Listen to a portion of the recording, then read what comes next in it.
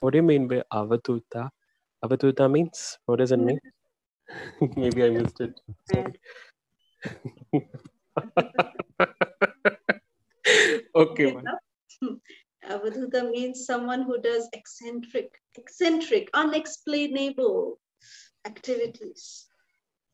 Okay. Like, But spiritually mad.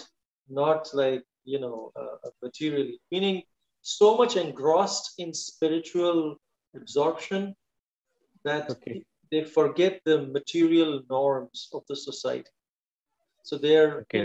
they're not concerned about food, they're not concerned about what Their they're own wearing, body, their where they appearance, are, what they are doing. right?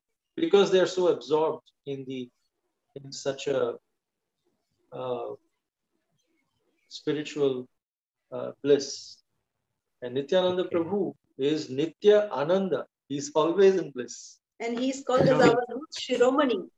Yeah. Avadhut, there are many Avadhuts. There are many people who can be in this category, but he is the crest jewel. He's the topmost in that Yes. category. Like in Yes, yes. Srimad Bhagavatam, there is a Avadhut Brahmana. Then there is the story of even Jadabharat. He's also considered Avadhut. There is story of